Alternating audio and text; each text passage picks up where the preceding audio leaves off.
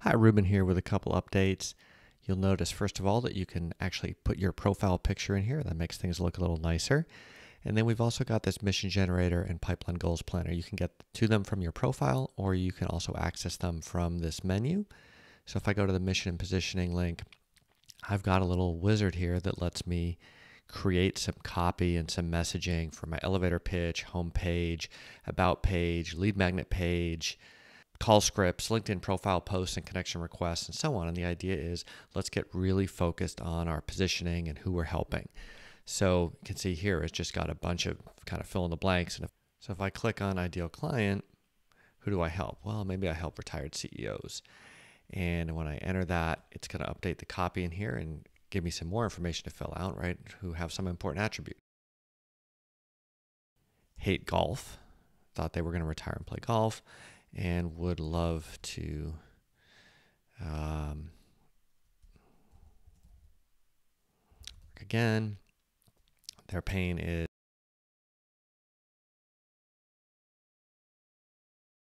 this is all going to depend on your particular messaging. And here we're going to put a little bio about ourselves. We can suggest something. You can see the grammar isn't exactly right, but maybe it's something like,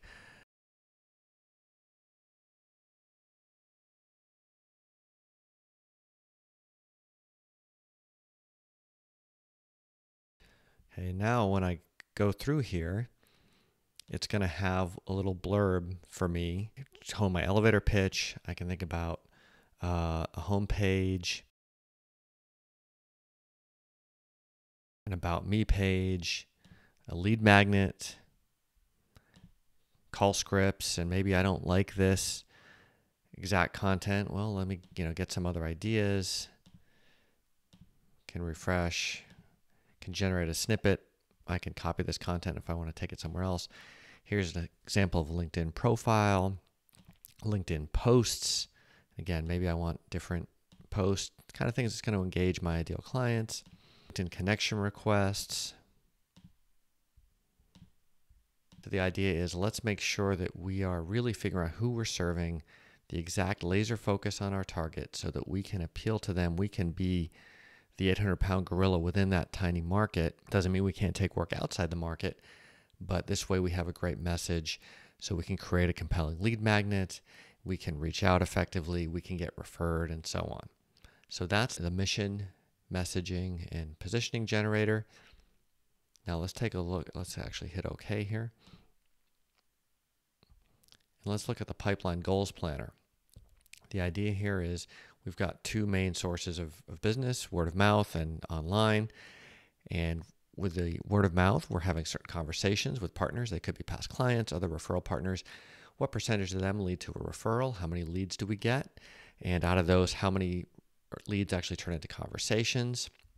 How many of them turn into proposals?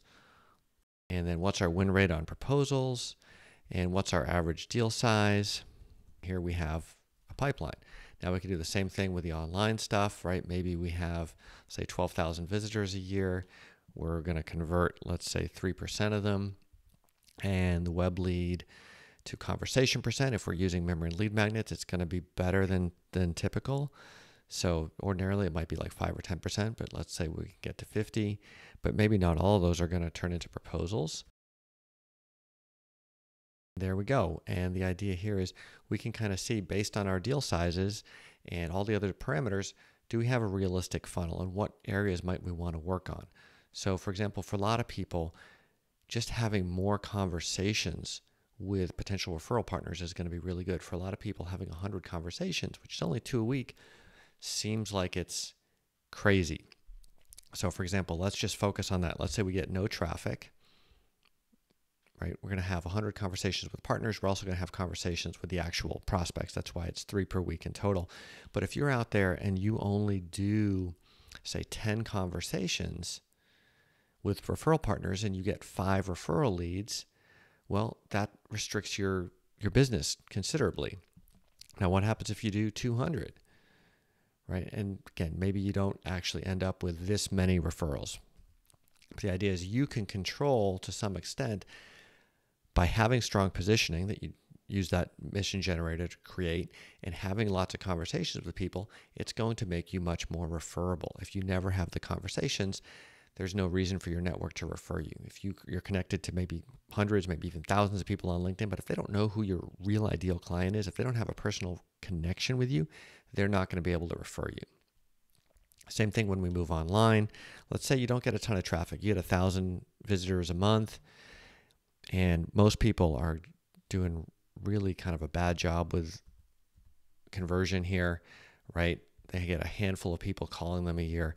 But if you're doing a good job with lead magnets and you've got that compelling vision, compelling mission pitch that's going to be targeted right at those ideal clients, you can improve that considerably. And if you're using those lead magnets so you get the notifications when they're reading them, you have a better chance of actually having conversations.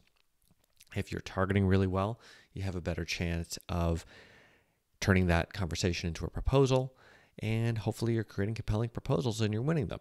Now, of course, your mileage may vary, right? Maybe you have fewer clients, but they're $100,000 a piece, right? And by definition, it's a much more selective thing. So the conversation to proposal rate might be really low, right? You might be very selective about who you take on based on what you need, not just on what they need.